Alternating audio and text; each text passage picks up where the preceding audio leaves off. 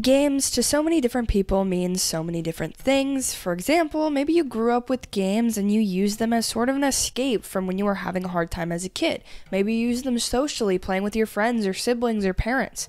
Maybe you just really enjoy the worlds built and exploring and feeling in control. Regardless of why you love video games, we all do. And that's why you're here today, to see my top 20 favorite games of all time. Before we get into that, I'm going to put a little disclaimer here. I want you guys to understand that this is completely my opinion, and these are super personal picks. My list is not going to be the same as yours. Your list is not going to be the same as the person right next to you. It's going to be all very different because we all have different tastes and different memories. This list is going to be completely clouded by nostalgia, so get ready for that, and we're just going to get started with the video with my top 20 favorite games of all time. Number 20 is Pikachu's Poke Park 2. Now, you might be wondering why this game is even on this list. It's sort of a niche game, and then it's a sequel to a niche game, Poke Park 2. Now, I really loved the original, and when this second game came out, I was super excited for it. I think I was around the perfect age. I think I was like 7 years old, and I really enjoyed the Pokemon franchise just in general. My brother played a lot of the games on his DS, and I would sit there and I'd watch it with him. I didn't really like those games too much because I like to feel like I was the Pokemon, and in those games it was turn-based, it doesn't feel like what you envision it feeling like in the anime. We've made a lot of strides in the past couple of years to make it feel more like that, but Pikachu's Poke Park was really the first time I felt like I was controlling a Pokemon, like I was that Pokemon from the show. And so because of that, I loved it. And when the sequel came out, I remember I went to GameStop with my grandma, and the game was on sale for like $9 because it wasn't even a great game.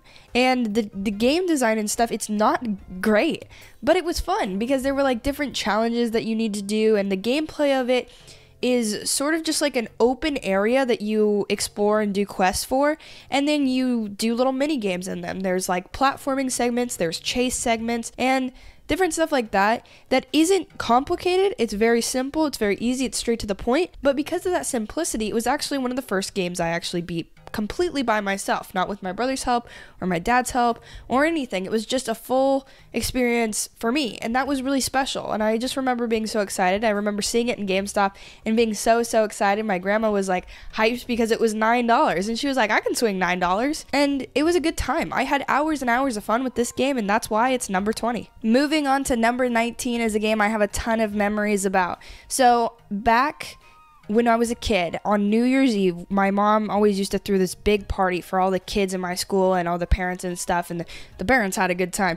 We used to have like Nerf wars and a bunch of just random stuff. We just like fight each other, usually divided into like my class versus my brother's class, and he's 3 years older, and we'd have Nerf wars and like do all this stuff. But one thing that always brought us together was the Michael Jackson The Experience video game. It was basically Just Dance, but Michael Jackson songs.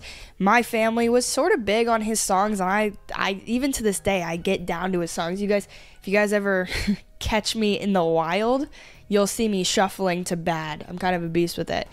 Anyways, because of that, we all had such a good time, and we'd like come together to dance to these songs and do these iconic dances and stuff, and it was just so much fun. My brother had the glove and the hat, and he would, he's like, hee hee. He would always like grab his hat and do it. It was so cool. Like, just the memories associated with that just make that game so much fun for me. Even going back now, I've played it a couple times as I've gotten older, and me and my friends always have such a good time with it because like those Michael Jackson moves are iconic, and then you put that in a video game, and then you have all these people coming together. It's just like a really fun time. Plus, it's Just Dance essentially, so it's like all those games where anyone can pick up and play and understand how you do it because you just follow what they say on the screen as you do the moves in real life. And let me tell you guys, when I learned how to moonwalk, the first thing I did was pick this game back up. Because, I mean, come on.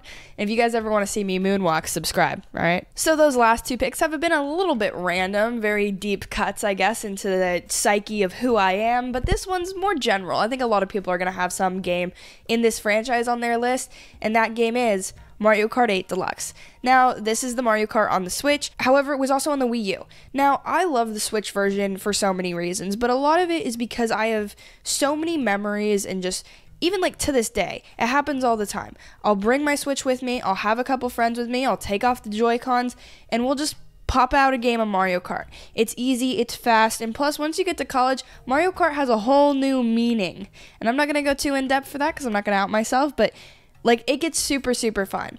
It's just a game that I have continuously played with people over the last 6 years. I've played it with my parents, I've played it with my brother, my cousins, my friends, these people I like barely know. Like, you just kind of play it with everybody and it brings you together. Of course, it's not like a perfect game in the terms of a game, like an objective game, but because this is my favorite and because of the memories associated with this, that's why it's on this list. I would love to have another Mario Kart game. I mean, I seriously am getting sick and tired of this game, but every time I break it out with people and I break it out with the fam, or we're just like chilling in college, you know, playing, it's a good time, and it always has a way of bringing everyone together. Everyone knows what Mario Kart is, and it like lowers that barrier of entry.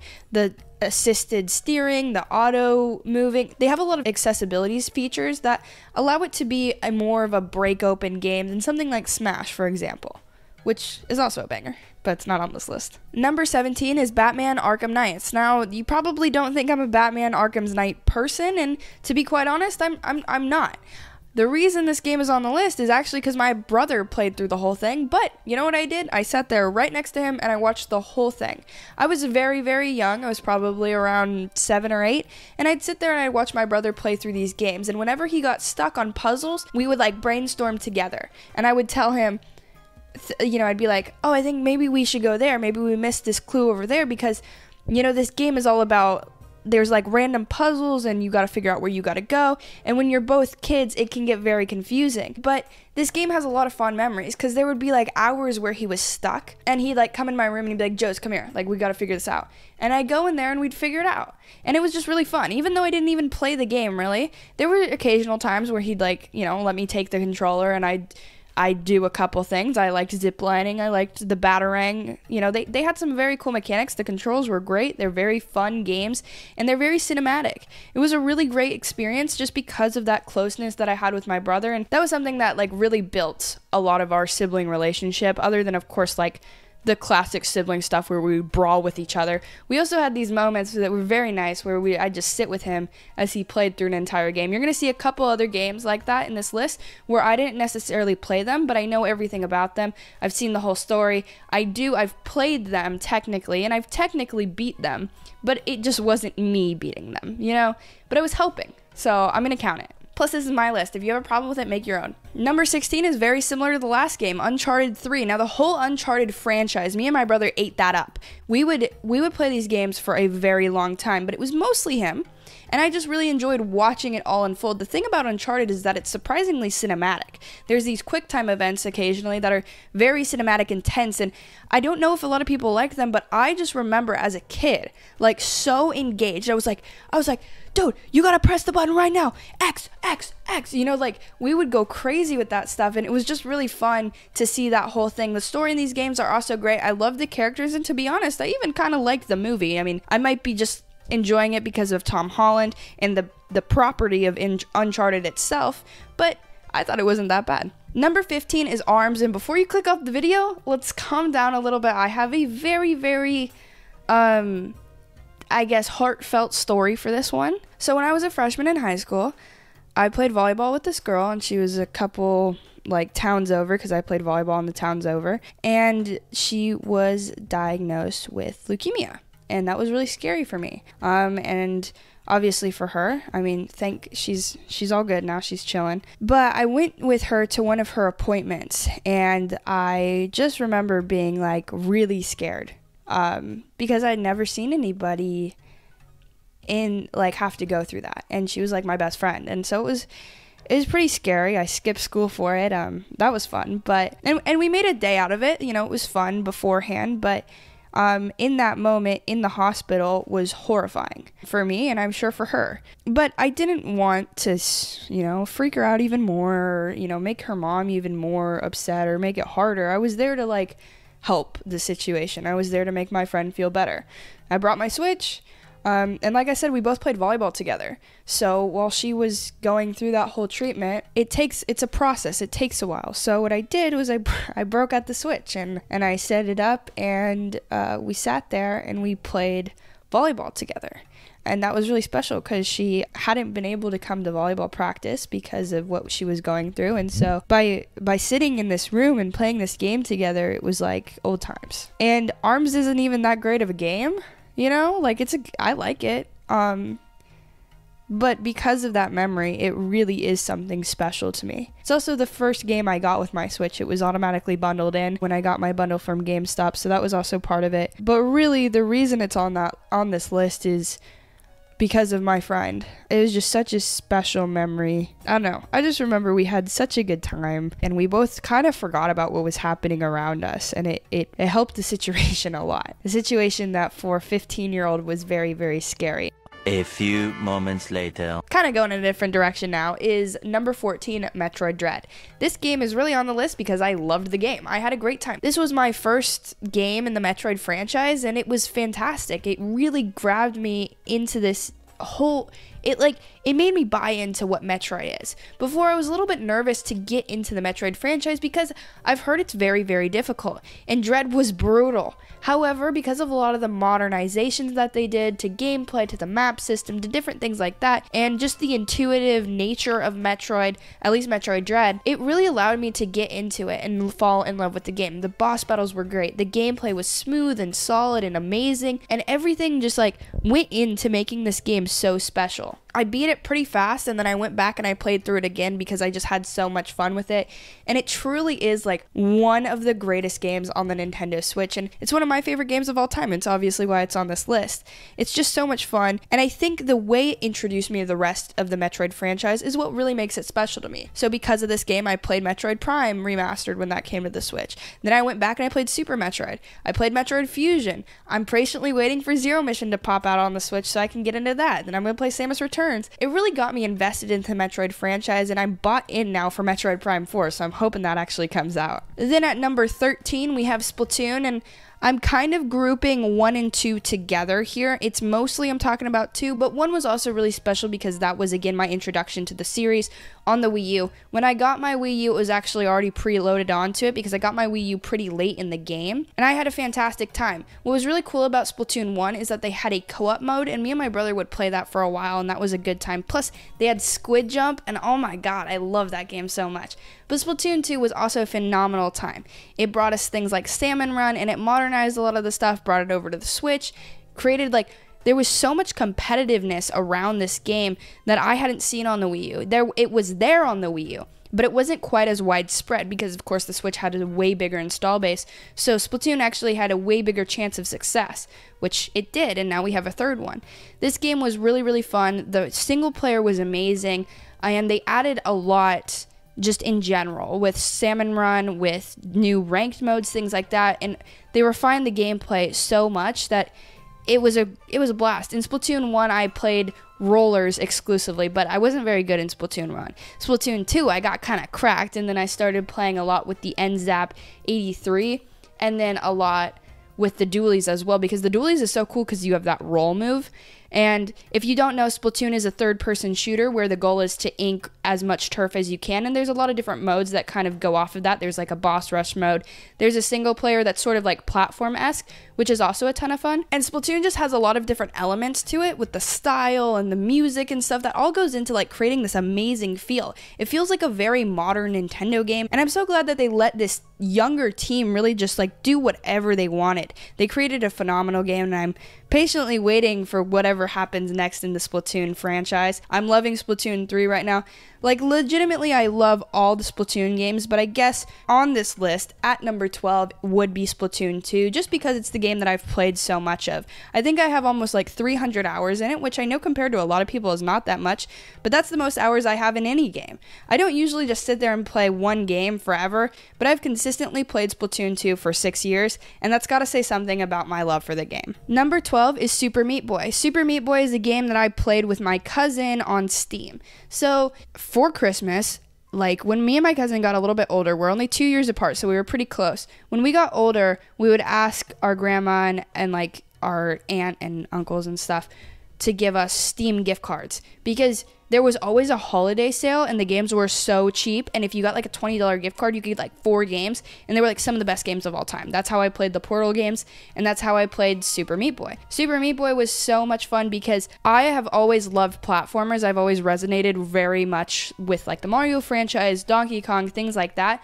However, this was like a whole different take on it. I'd never seen it so fast-paced and so slick, and you die all the time, but you get right back into the action. Me and my cousin had so much fun because we would switch off every time the other person died, and playing this on computer was pretty cool because it's very precise. But we only had MacBooks, so we were like sitting there, space bar, up, you know, like with the MacBook computers, which is not ideal, but we just had such a good time. It also ran like a beast. It was just a very fun experience. I love the physics. I absolutely adore the art style of this as well. I think it's so funny that every time Meat Boy dies, it looks like a huge blood splatter, but it's not. It's just his meat is all over it. Which is a crazy statement, but that was a good game. Number 11 is Box Boy plus Box Girl, and this is a game that came out for the Nintendo Switch in 2019. I played this when it originally came out. I played through the entire single-player campaign, and I thought it was cute.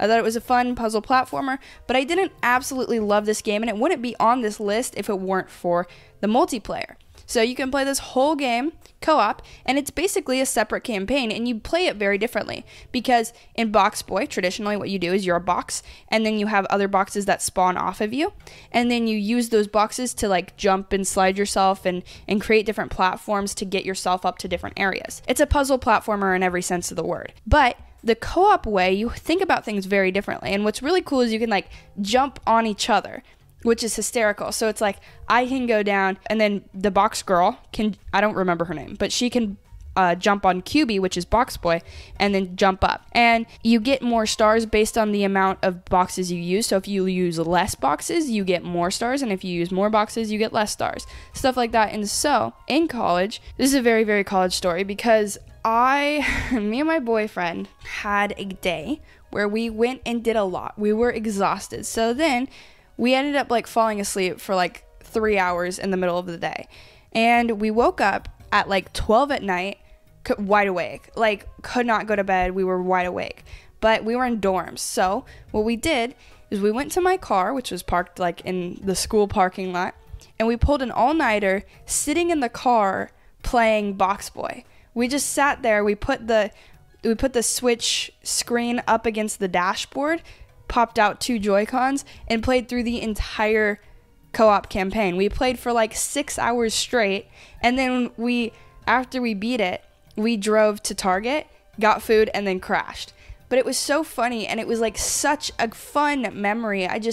The way you can be clever and the way you communicate with each other in that game is so fun because it's not like an Overcooked where it's chaotic. You can take your time, you can pace yourself, but then when you're clever and you figure something out that the other person wasn't figuring out, because like you two are working together, it's so fun. If you have any sort of significant other or anything like that, I highly recommend that you try out this game with them. It is so much fun. This is probably my favorite co-op game on the entire Nintendo Switch, and I feel like a lot of people sleep on it and don't even realize it has a co-op campaign. Taking us into the top 10 is Tekken 3. Now this was actually the first game I ever played, and that's why it's on this list. It shaped a lot of my enjoyment of video games. I remember I'd sit there and I watch my brother and my dad play, and I'd just think, that's so cool. I wish I could play. And then when I got a little bit older, I started playing with my brother, and he'd kick my ass. He was not going easy.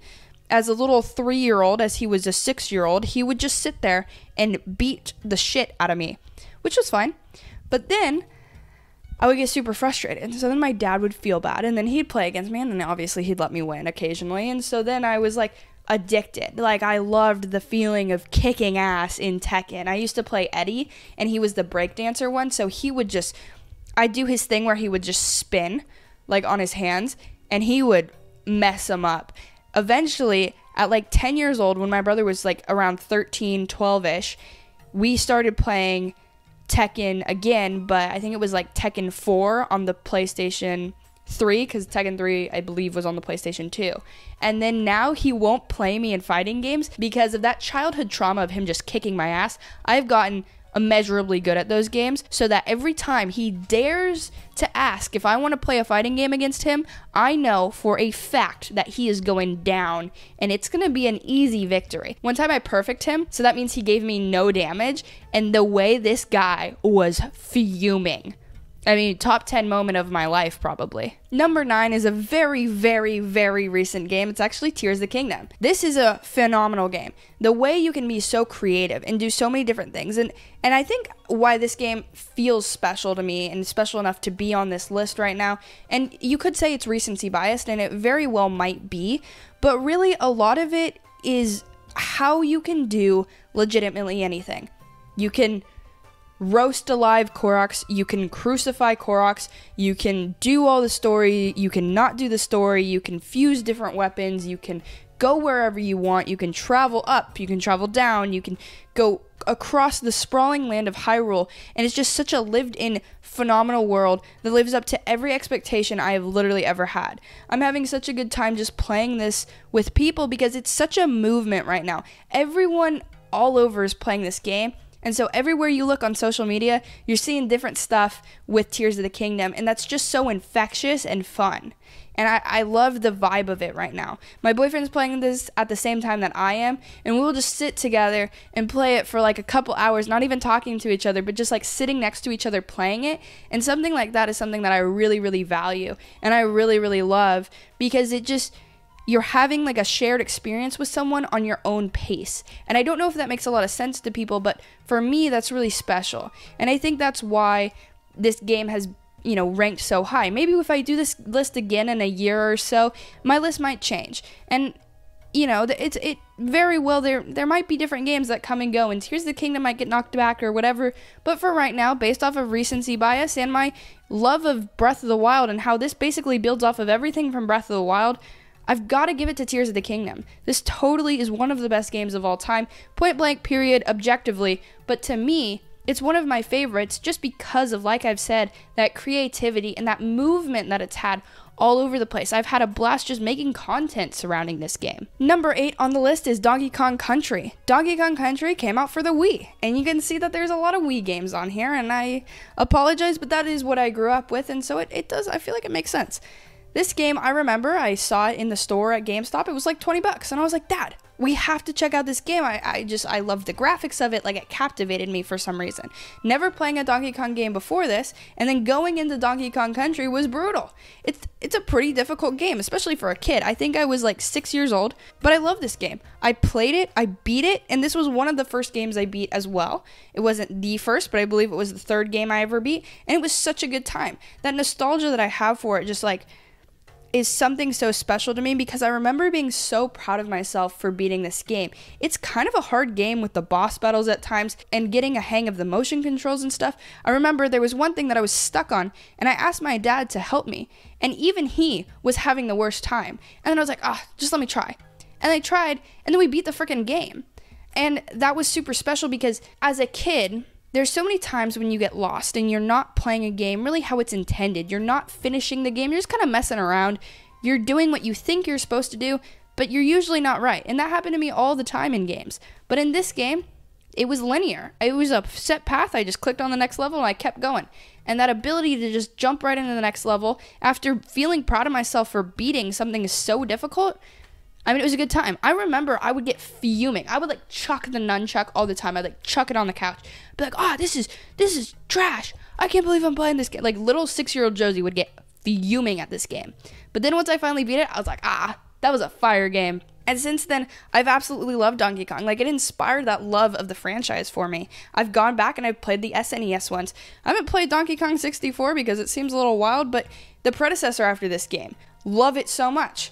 And I'm patiently waiting for a new Donkey Kong because I know that they always deliver amazing, amazing platformers, but I mean, where's the one on the Switch, right? Taking us over into the Sony realm, we have number 7, Little Big Planet 3. Little Big Planet 3 came out on the PS4, and it's a phenomenal game. I love Little Big Planet. This is one of those franchises from Sony that is like a nostalgic classic for me. I grew up playing the first and the second one on the PlayStation 3 with my brother. This was the game that we always played together.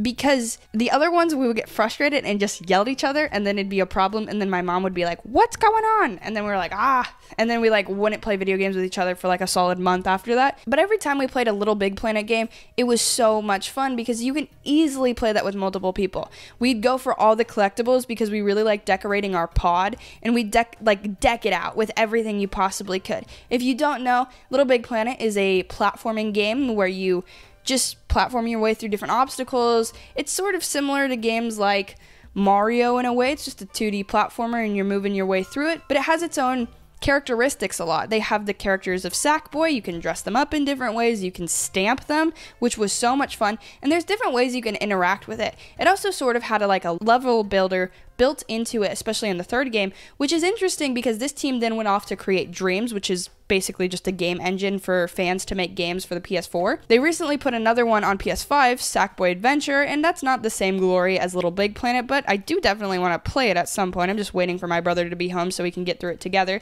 because that game was so fun for the both of us. We'd split the pod down the middle, and I'd have my side and he'd have his side, and we'd like deck it out with all the stuff we've got. It was such a good time. I mean, it just has so much character and charm. If you've never played these games, I could not recommend a game more. It's very simple. It's pretty straightforward. If you've got a significant other, a kid, a friend, play it. Number 6 is another kind of offbeat one. This is Subnautica. Subnautica is a game where you explore underwater. You're a scuba diver thing, and you're just going around collecting, scavenging, and like building out a base for yourself, essentially. You can do all these different things. You can craft all these different systems. And when I played this game, it was actually just in beta on Steam. I still believe I paid like $20 for it, and I got it again with my cousin from those Steam gift cards that we talked about earlier, and it was such a good time. I remember we were really trying to get this submarine thing because there's different vehicles that you can drive, and that makes it easier because I believe you have to like return to the base to get oxygen. I might be wrong, but for some reason, I remember that the vehicles in this game were pretty important because it allows you to get to places easier, faster, smoother, stuff like that, like any normal vehicle would do in a video game. So we were like getting all these materials to build this submarine, and it was super difficult to get all these materials. Like, it was not coming together. Like we thought we were just, it was a lost cause. And then we travel a little bit too far, and right as we think we're gonna die, a submarine just randomly chilling there. Just a deserted submarine. And we just got in it and drove it. That was so special. Like, that was also the first open world game I really played and like saw everything and the crafting mechanics and stuff like that. And of course I played Minecraft, but like these crafting mechanics here really like showed me what a game could be. And I don't like underwater games usually, but this game, freaking phenomenal. If you haven't played Subnautica, like seriously try it out. It's out of beta now, and it's actually a very just good game, point blank. Number 5, again, going back to the Wii theme of it all, is Wii Sports. This was, of course, the game that we all played with the Wii. Whenever I'd have friends over as a kid, we'd play Wii Sports. I was absolutely cracked at tennis. I was a pro at like 5 years old playing tennis against my dad. It was one of my favorite things to do, was just have a Wii night with my family. When I was a kid, we'd do it all the time. My brother would do this thing where he was like, can we just have some family time? And then we'd all like sit in the living room and play this game together. Like, even my mom, and she likes Pac-Man. I mean, she's kind of an animal with that, but she's not super into video games. But this game always got her in. The Wii had something special about it where everyone could pick up their Wii controller and understand that, oh, I'm playing baseball, I'm supposed to swing. You know, like, it was super, super fun. My brother was super into baseball, so he loved that one. I loved boxing. I was kind of a beast with that. I would always do that as a kid, like play that game. Freaking Matt was an animal. And just like all the memes now and how it's coming back, I even got it, don't tell Nintendo this, but I got it up and running on my computer, and it is some of the most fun I have. Genuinely love Wii Sports. It's a beast. Switch Sports, it's not a bad game. It doesn't have that charm. Alright, the one everybody knew was coming because I talked about its sequel as the 20th favorite game of all time, but at number 4 we have Pikachu's Poke Park. This was actually the first game I ever beat. This was super exciting for me. My mom, I believe, got this game for me, and I had so much fun because it was everything I envisioned a Pokemon game should be. I was playing as Pikachu, and I felt in control of that. I thought that was really cool. I loved this Pokemon world that they built out because to me, I was like, oh my gosh, I'm just walking around the world. And as a kid, it's like you're not going to notice bad game design if it's there. You're not going to notice kind of a boring gameplay if you're having fun. And the way it just captivated exactly what I dreamed a Pokemon world should be. Obviously now we have better games like Legends Arceus who have figured that out much better. But at the time, Pokepark was cool for that. And in Pokepark, it's just like I said, it's a big open area for you to do a bunch of stuff in. And that stuff was a lot of fun. And I remember I used to have a really hard time with the chase sequences because they take these corners so tight. And I was not good with controls when I was a kid. So I was like, where did it go? You know? And so it was fun. And when I beat that game, I felt so proud of myself. But I remember like going back to it, went into it, and they're like, congratulations, like you saved us, or like we're all friends or something. And I was like, okay, cool. Where's the next thing? That's why Pokepark 2 is also on this list, because I thought it was a good time as well. Let me be clear that I do know that these games don't really hold up. I know it's full nostalgia. Point blank, blind nostalgia. I've watched tons of videos of people dunking on this game, and I pretty much agree with all of it. It's not a perfect game, but it has so many fun memories associated with it, and that's what, really, I think that's what gaming is. And that's why it's so special to people, is because of your experience with that game, you know? Number 3 is a super weird one, but it's Club Penguin. This is a computer game, so I guess you can consider me a PC gamer on the down low. I was an animal with Club Penguin back in the day. This was the game that we all played with each other. Like, me and my friends would play this game together because everybody was into this game. And literally, there wasn't a lot to do. It was very simple. You're at a lodge, you go out of the lodge, you can go fishing, they have different mini games. They had fun things to do throughout the year, like different holiday themed events, stuff like that. And I never once paid for the Club Penguin membership, but I had so many puffins. And the reason I had puffins is because I grinded that game. I grinded it to a halt. Now, what is genuinely special about this game? Probably not a lot, but it was a cool place to hang out in. And when you're a kid, it's not like you're gonna be like, I don't know about these graphics. I don't know about the walking animation. I don't know about it's just vibes. It's just a good time. You know, building out your igloo was so much fun. You can go and like party with people at the dance floor. You could go play different, like, it basically was this hub for all these different mini games. And it was such a good time. It's a shame that got discontinued. Thank you to the fans for keeping that thing still alive, because it's still up and running. And I've occasionally, when I'm feeling nostalgic, I'll jump back into it because it was fun. And it has charm to it because of these characters. You can't tell me that this character isn't memorable. It's adorable. It's a thing. It's been a thing, and it's a reason it was such a popular event in pop culture, especially for people around my age. I mean, I'm sure if you guys are around 20, upwards of 25, you probably remember this game very well. Fondly, probably. It's a good game. It's a banger. Getting into like the actual banger games, these are some good ones. So hopefully you guys sort of like agree with me on these. But number 2 is Donkey Kong Tropical Freeze. This game is amazing. I don't think that there is a better 2D platformer out there. I really don't. I think it's the best 2D platformer ever made. Just in general, like, it is so good. This objectively is my favorite, is like the best game of all time to me. It's beaten out by one game just because of some of the memories associated with it, but this game I also played back on the Wii U, and I think like 2015. I was 12 years old, and I remember raging to this game.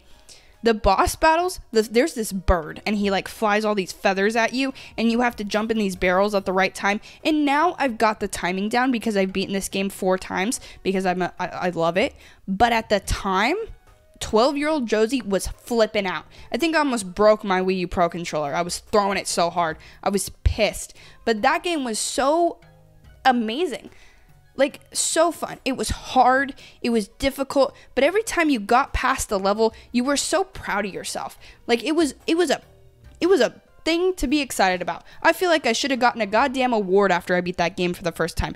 I don't think I've tried that hard in something in a long time. So here's the thing. I played volleyball as a kid like forever, and I would come home from practice and play this game, and I would sweat more than I did in practice in this game. And it's not a knock to volleyball, because I was drenched in volleyball. I was soaked. I was pissed. I would like, you could, like, there was a vein popping out of my head. My neck was stiff. My arms, like, everything in me was flexed playing this game because I was so tense and pissed off the whole time. But goddamn, Such a good game. I love it. And then it was ported to the Switch. I replayed it on Switch, of course, but I didn't buy it right away because they priced it at $60, which was a little egregious. I bought it on Black Friday for $30. I thought it was 1000% worth it. And I played through the whole game again. It holds up so well, and I continue to get pissed off a little bit, but I was a little bit better than I was the first time, so that made me feel good. But it's just stunning. The graphics are great. Donkey Kong plays like, I don't know how Retro did it, where they just legitimately crafted the best 2D platformer ever with some of this most amazing graphics, the best art style, like legitimately so good. I'm like really excited to see what Donkey Kong could be on the Switch. What is the next Donkey Kong, and when the hell are we getting it, Retro? I need it so bad. At number 1 is the second game I ever beat, right after Pikachu's Poke Park. This game was monumental. It shaped a lot of what we know as modern day Mario, and that is Mario Galaxy. This game is inventive, creative, insane, more adjective. Like, I don't know how else to describe this game other than phenomenal. The level design itself just creates so much fun. It's just fun.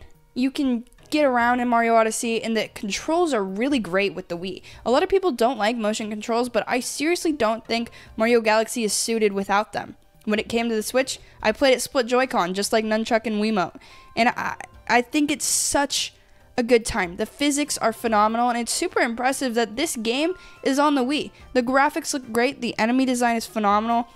Like, I can't say enough good things about this game, and I don't really know how to describe it well enough to share with you guys how much I love it. But seeing as it was one of the first games I beat by myself, I was really proud of myself with it. I remember my brother beat it originally, and then I beat it.